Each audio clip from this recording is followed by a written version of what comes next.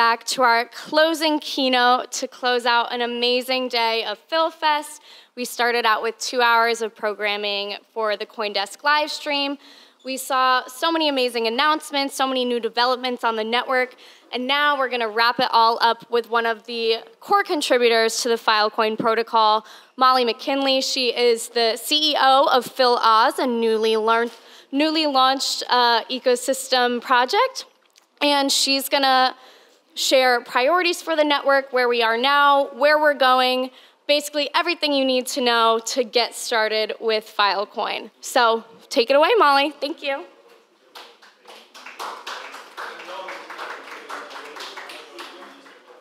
All right. Hello, friends. We'll see, maybe not everything, but I'm excited to run through a little bit of kind of where Filecoin is coming from, where I see some of the biggest opportunities in 2024, and some of the very exciting things that are in the works that maybe you'll be hearing about in a deeper dive in the next 2 days at FilDev Summit, about all of the new building blocks, the new things that are launching in network version 23, codenamed Waffle, that is going to be rolling out end of July, beginning of August, and some of the other really amazing things that we can work on together to bring into the Filecoin ecosystem.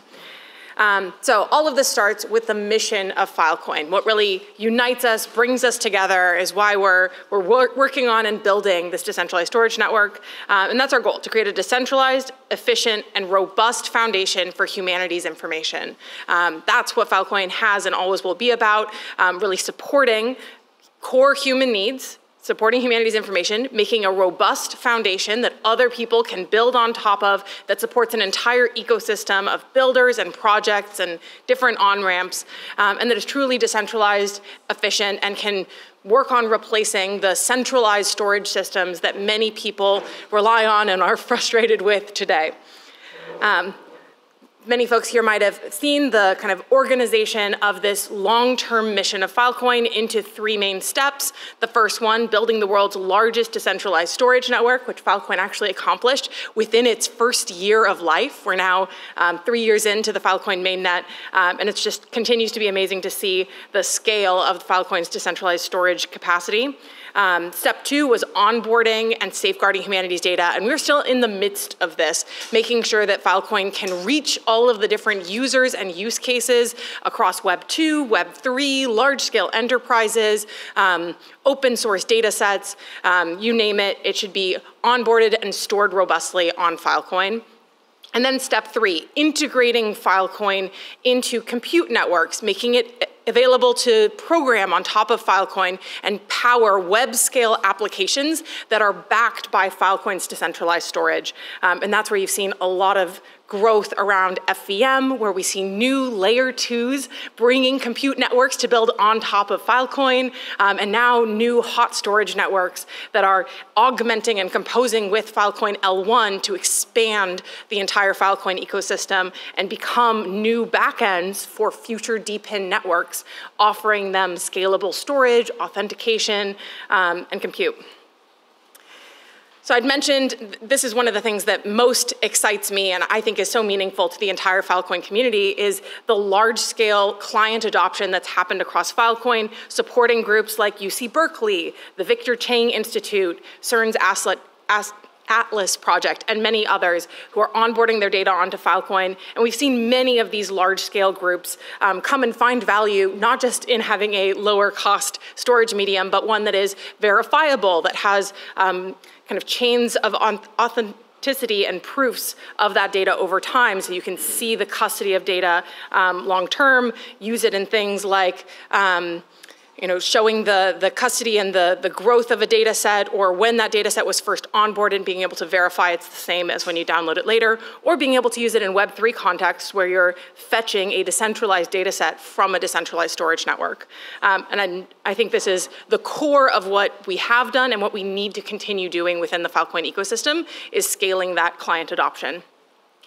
FVM was a huge step forward for us, launched just over a year ago, unleashing all of the potential of builders and application developers to augment and compose with Filecoin using a programming layer to write EVM-compatible smart contracts, deploy them on Filecoin, and enable and unlock new possibilities. And even just in the last Hackafest hackathon, which wrapped up a couple of weeks ago, we saw so many cool applications being built with FVM.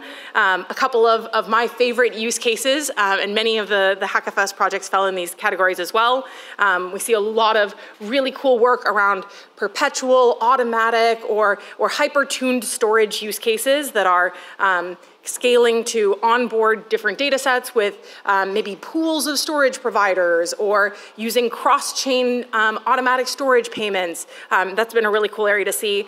There's a lot of new compute and Gen AI networks and now layer 2s that are being built. We'll mention Fluence in a second, but seeing these groups really building on and with Filecoin so that you can compose large-scale storage with compute that can modify and make that data highly useful is also a very exciting use case that FVM's unlocked.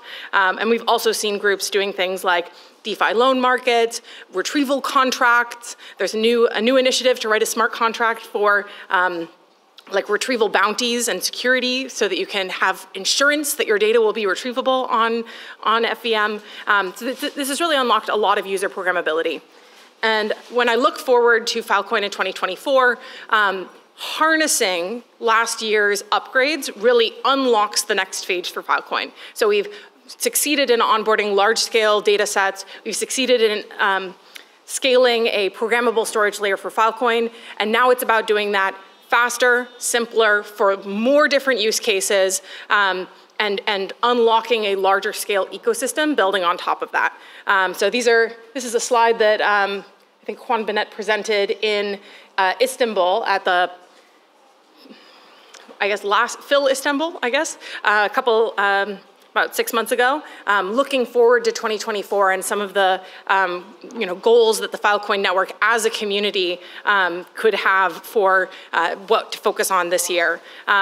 One of those is focusing on the storage use case around retrieval, making sure that we can be supporting all of the clients and users in the wider ecosystem that desire not just an archival copy of their data, but they want to serve their website off of their Filecoin storage, or they want it to back their NFT, or they want a hot storage guarantee, kind of like you would host your bucket out of S3. And so that's been a key thing both for Filecoin L1, but also for layer 2s that are adding even faster, more mutable layers on top of Filecoin L1.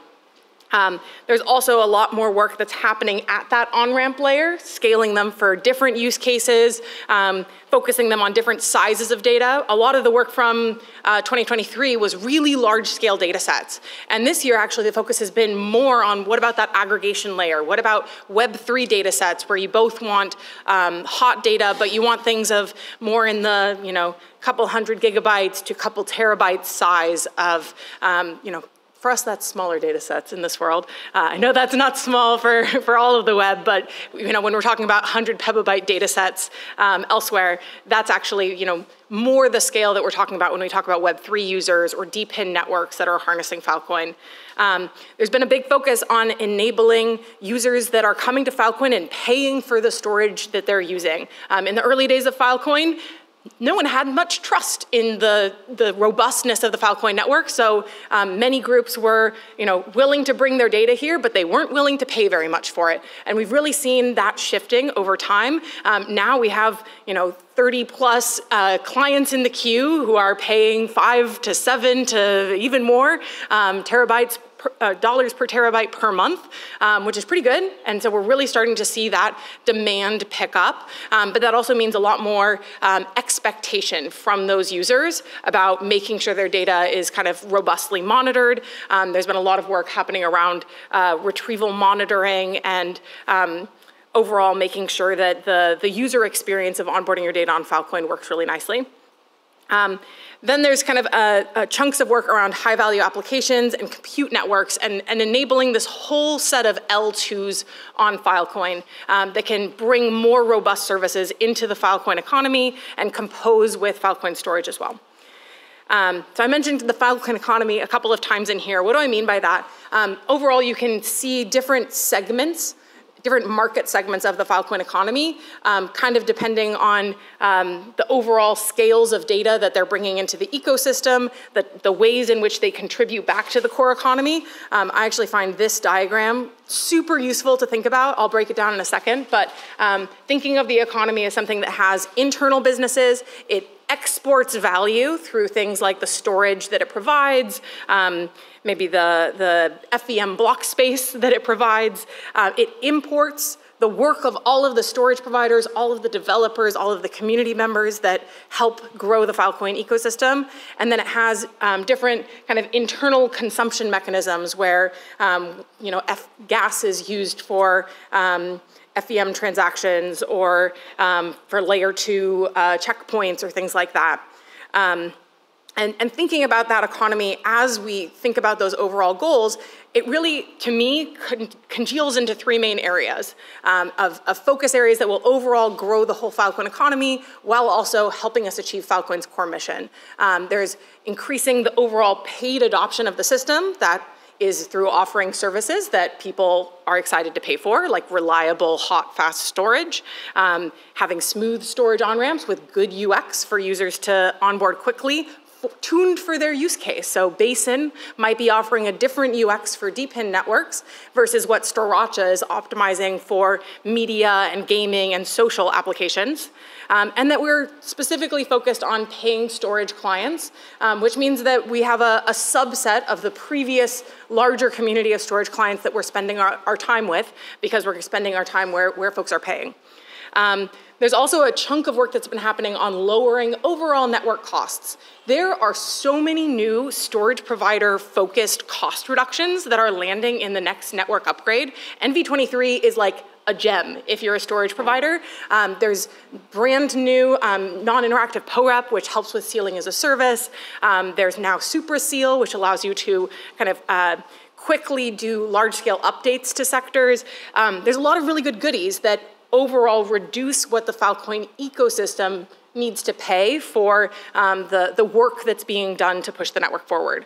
There's also been really cool work on efficiently funding all of the public goods work in the Filecoin ecosystem through things like retro PGF, which is a way that the network as a whole can identify and value the awesome work being done across many verticals of the ecosystem and allocate its collective resources. Last but not least, increasing utilization. This is around bringing more high-value applications, supporting all of the FVM builders who are bringing things like drips and snapshot and easy retro PGF into the Filecoin ecosystem so that we can benefit from those applications, but those applications are also default aligned with the growth of the Filecoin economy and are happening kind of in on-chain transactions, usage, payments that are flowing through and within that economy. All right, so how do I break these down into these growth areas? The first, obviously, is really around L2s. All of these both cause more demand for Filecoin L1 checkpointing and storage, but they also bring more economic activity into the Filecoin ecosystem and offer new services and applications that Filecoin can then export to its wider community of users. There's a lot of exciting stuff happening here. Really, FVM unlocked this new phase. Before FVM, there wasn't a way to build L2s on top of Filecoin, and IPC is really the technology that people use these days to build a new L2, and they're highly tuned for DePIN networks, compute networks, modular networks where you want to be running, say, something like a custom WASM proof, or get up and going very quickly with even a separate subnet for every different client you're onboarding. And this is kind of a revolutionary new technology that was developed in the Filecoin ecosystem, tuned around the use cases that we both experienced as developers in Filecoin, but we're hearing from groups like Fluence and Basin and other groups that wanted to build their own networks, but without having to build their entire own layer 1 stack. And IPC is really designed around this concept of subnets. You can have application-specific subnets, like a gaming subnet. You can have ones that are focused on databases. You can even have regional subnets, where you're breaking down between US, Europe, Asia, and permissioning who gets to join those subnets based on where they are in the world. And this model really is taking the concept of blockchains and turning them into something much more modular, something like a process that you're running within your machine. And the point of that is that these subnets are also hyper-tunable. The whole module of FVM was to have these different runtimes. The first one was the FEVM, that's EVM compatible, but you can plug in your own runtime into FVM and have the FWASM or F-Solana VM or F-Aqua VM or whatever VM makes sense for your use case. You can bring that into your subnet. You can also have things like custom gas schedules, custom tokens, custom consensus mechanisms. It's your own subnet. You can tune it the way that you want. And this can really support a whole ecosystem of service networks that are building on Filecoin with IPC to power all of these different use cases that we see composing very tightly with the value of storage and with the hardware that you're bringing to bear across all of these different service networks. I haven't heard that many people talking about this, but I highly believe that the future of blockchain is going to be one where you're not choosing one single vertical and you're like, great, I do Solana, and like I do Solana L1, and that's the only thing that my nodes do. No, we're going to be in a world where you're multi-noding. You're participating with the same service node across multiple different networks, and there's a value add there because you can then more seamlessly compose your data storage, your compute network, your DPIN indexing, aggregation, mapping, whatever network, all together by being a node that bridges these different networks and pulls them together locally on a single set of hardware. So I think that's going to be a huge boon of something so modular and simple like IPC. We already actually had the first L2 went live on Filecoin using IPC. Fluence launched their mainnet back in, it was March, around ETH Denver, which has been super exciting. And we already see the next 2, maybe 3 L2s coming, building on top of IPC. Strata and Basin I definitely know are using it. I think Akave as well. But it's really amazing to see all of these new data on-ramps also utilizing and adopting these new technologies that can allow them to have a much more kind of organic structure where you can literally spin up a different subnet for every large-scale DPIN network you're onboarding, like what Basin is doing, where they have a different network for WeatherXM and Demo and every different network they're working with, which I think is very smart and very scalable and kind of more modular in that way. And I think it's also very true that we shouldn't expect to have one size fits all for all of the different applications and on-ramps that will exist in Filecoin land. Many of these will evolve into L2s. Some of them won't, but we'll have an entire ecosystem of different groups that are targeting different specific use cases and have optimized their UX in that way. And you can see a little bit, some groups are focused on, Web3 chain state data. Some folks are targeting off-chain DPIN and compute data. But through it all, we're kind of looking at the entire ecosystem across the board.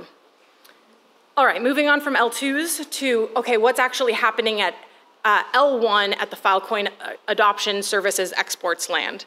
So when I think about Filecoin, I think a lot about the storage and retrieval lifecycle. If you haven't thought about it, this is kind of how storage clients work with different on-ramps, move their data down to storage providers. That data gets indexed and made accessible and kind of like retrievable through that indexing process. And then you have retrieval providers and retrieval clients. So you store and then you retrieve. And there's been a lot of service improvements that have been happening around how people can store data into Filecoin. One of the things I'm most excited about is F3, which stands for Filecoin Fast Finality. It's a massive speed up in how people can bring new kind of on-chain storage contracts from many other networks to interface with the Filecoin network without having to wait a super long time for their transactions to finalize or to bridge liquidity or other things into the ecosystem. I think there's a really cool opportunity at this point in time to start thinking about stable coins that might be used in on-chain markets or other ways of kind of upgrading the storage services, harnessing this new upgrade that's landing in the next network upgrade and is now going to become available within Filecoin. I'd mentioned also there were a lot of improvements to the storage onboarding process. The new sector as a service onboarding flow is also landing quickly, which is decreasing overall the cost and latency of data onboarding in Filecoin. There's also Super Seal, which also accelerates and makes that whole onboarding pathway much cheaper. All of these Web3 data onboarding ramps that are focused on different use cases. And there's some really cool new, if you don't even want to build a layer 2 and you just want to put your data on-ramp in a fully decentralized smart contract that's just running inside of FVM, there's now a smart contract template for that. So you can do cross-chain storage deals. You can harness F3 to bring that to any other network. So you're doing a Filecoin storage deal from Solana or Ethereum or Arbitrum or Optimism or wherever. On the retrieval side, we've also seen a lot of progress here in the last couple of months. Spark retrieval checking rolled out in, I think it was January, February of this year, and it's now auditing all Filecoin Plus deals for retrievability actively. We have over 30 storage providers with over an 80% retrieval success rate. This goes up and down. Sometimes it's over 90, sometimes it's over 80%, but pretty good. On average, of the storage providers that are offering retrievals, we have about a 50% retrieval success rate through the Spark retrieval checking. It's not bad, but we have work to do. That's not good enough. And really, overall, this is where we have the biggest gap to continue closing. As you can see, the difference between 50% and 4%, the vast majority of storage providers are not offering retrieval, even for their Filecoin Plus data. And if they're not going to offer retrieval for it, this is data that the network is helping subsidize and pay for so that it can be available and useful to the entire community. That's data where those storage providers aren't stepping up to their side of the Filecoin Plus bargain to make that data accessible and useful. And so, either that 4% retrieval success rate overall needs to go up, or those storage providers aren't going to be getting more access to Filecoin Plus, and there might even be, future improvements that are incorporating this retrieval success metric into the overall, picture of how we reward data in that program. But this is also really good news because there is now an open dashboard at filspark.app, I think, where you can go and look up, all right, who are the storage providers that I can rely on that are going to give me really good retrieval success rates, and I can choose to work with them and not others. And so we can flow our resources and our clients as a network to those who are really stepping up to the overall goal of storing humanity's most important information. There's also been some really awesome improvements overall to the Filecoin Plus allocator system. It is doing a better job of tracking these retrieval success metrics. We've seen this over 2.5x improvement just in the past quarter of retrievability, really thanks to tying the loop of hey, if you're going to participate in this program, you need to step up to the responsibilities. And there's a new FIP discussion out there that we're actually going to prototype via a smart contract instead of having to do first as a core network upgrade.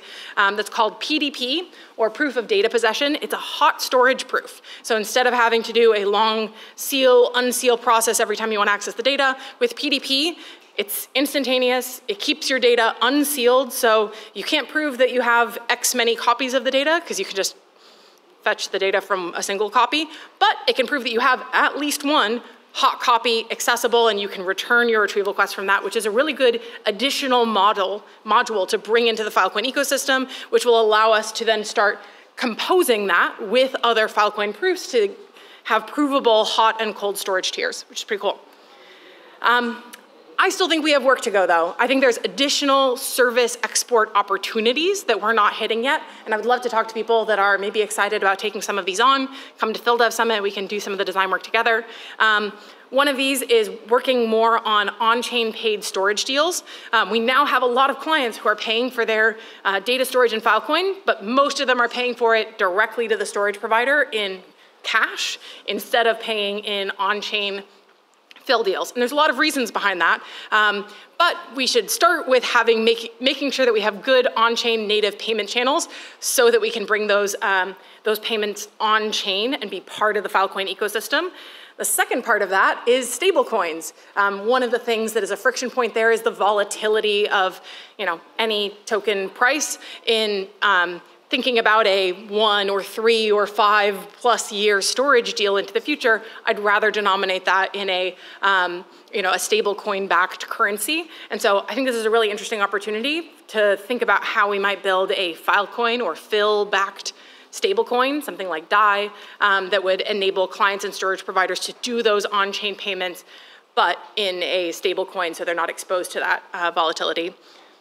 We also we have an amazing overlap between the Filecoin ecosystem and the DeSci community, a lot of shared goals and interests. I'd really like to see even more groups who are thinking about how we enable large-scale academic data sets or DeSci data sets to very easily flow through Filecoin and be kind of absorbed and make use of Filecoin's low-cost verifiable storage services. Another thing we mentioned here is storage tiers. I think it is about time that we clearly delineate different storage tiers within something like the Filecoin Plus program, but also to clients and users in different on-ramps. Like if you're having your archival copy and you don't expect to fetch it more than once every 6 months or once a year or once every 3 years. That's one tier. If you're having it being checked by the Spark retrieval checker on a weekly or monthly basis, then that's a different tier. And if you've actually now done high-scale redundancy and you have maybe collateral from many storage providers that, yes, they're going to serve you those retrievals, that's maybe another tier as well. And so I think we could structure those together to make it an easy mental model for clients when they come to the Filecoin network.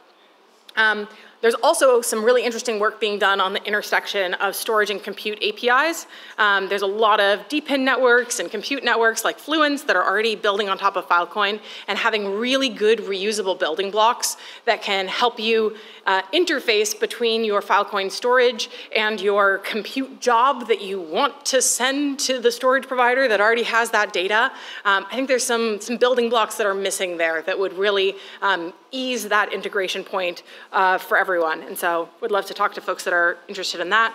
Last but not least, there's a really interesting idea that you're going to have to come talk to me at the FilDev Summit tomorrow if you want to learn more about, but it's this forward-looking vision for how the Filecoin ecosystem and market grows beyond just a single L1 chain, but can really pervade all of the L2s that are building on Filecoin and also help all of them export their storage and compute and DePIN services across all of Web3. And it's this idea called Filecoin Web Services, which, if you're familiar with Amazon Web Services, is a hub for paying for all sorts of different service components and composing them together easily. And we think this is a potential opportunity that we're still exploring and would love to talk with you about to help Filecoin bring all of these DePIN services, make it easy for users to compose them together with their storage and compute needs, and make that accessible on every other Web3 chain so that you can do this easily on Ethereum, Solana, Cosmos, wherever.